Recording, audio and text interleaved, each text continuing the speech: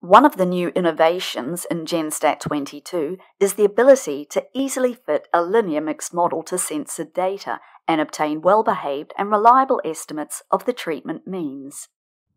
During data collection, fixed threshold right or left censoring occurs when measurements cannot be taken above or below a bound.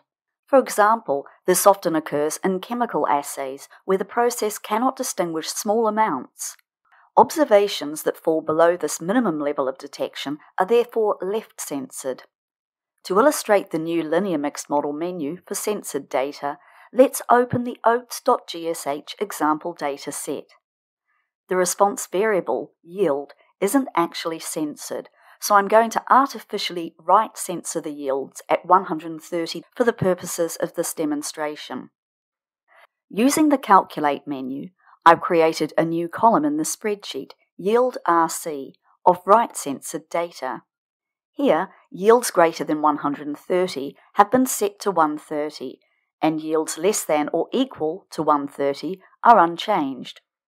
To analyse this censored data, we open the Linear Mixed Models with Censoring menu and fill in the Y-variate, fixed model and random model fields as per usual for a REML analysis.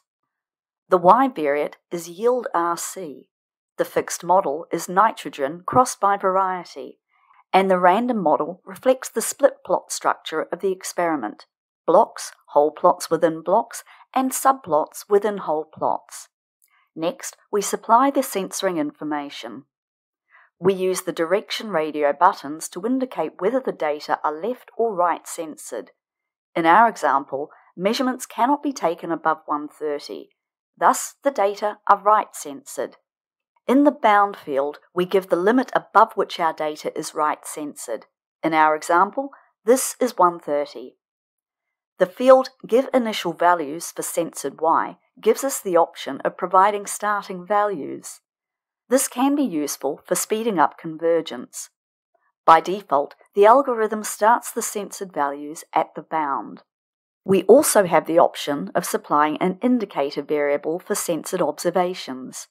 This is particularly important if censored observations are entered as missing values in the Y-variate. We can also save the predictive Y values and a censoring indicator variable. The output and fitting process is controlled via the Options menu. Let's output a description of the model, the variance components, the predicted means and their SEDs, a summary of the censoring, and the wall tests. We'll also request residual plots and a plot of the censored predictions. Let's run the analysis. Here are the residual diagnostic plots. And here is a scatter plot of the censored observations replaced by their estimates against the observed data. The output is very similar to that of the usual REML analysis. However, at the top we have some additional information related to the censoring. The EM algorithm used when fitting a linear mixed model to censored data converged very quickly, after just 10 iterations.